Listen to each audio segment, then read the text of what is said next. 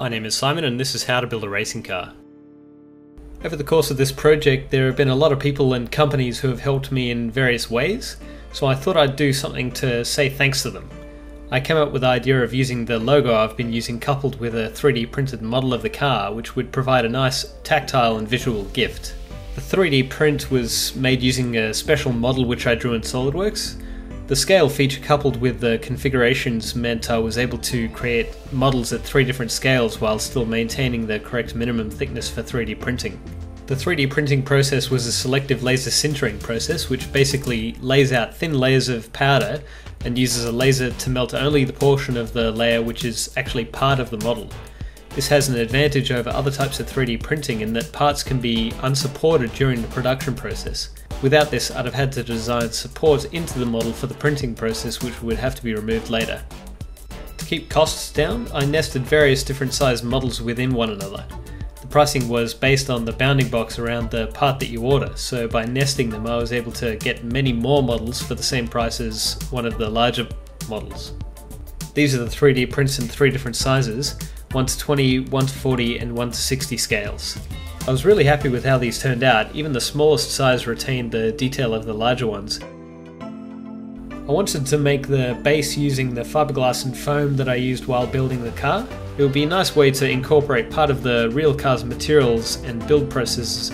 So just like making the plug, I used the hot wire cutter to cut the foam squares that would form the base. I printed the design I wanted onto paper and cut it into the correct shape, such that it would wrap around the edges of the block. I then used the epoxy to glue the paper onto the foam block, and then laid a single layer of the twill fiberglass weave on top. This would end up translucent, leaving the design visible behind. A layer of peel ply goes on top, simply to allow me to remove it from the mold a little bit easier later on. I epoxied the fiberglass down to the foam on the back and used a square of fiberglass to enclose the foam completely. The completed block will be a composite that's very strong and lightweight. Finally, clamps push the block into the mold. After 24 hours, the block can be removed. A little bit of work is required to clean up the edges. I'm certainly no professional fiberglasser, so the final surface wasn't perfect, and unlike the body, I wasn't able to add bog or I'd destroy the translucency. I therefore had to just try my best to get as good a finish on the first go as possible. I then put a second coat of epoxy over the top and sides. This is to give the surface a shiny finish rather than the dull, textured finish that the peel ply leaves. This is when I attach the 3D print to the block. After 24 hours, the epoxy is all dry and I'm left with the finished product. Anyway, I hope you've enjoyed the small deviation.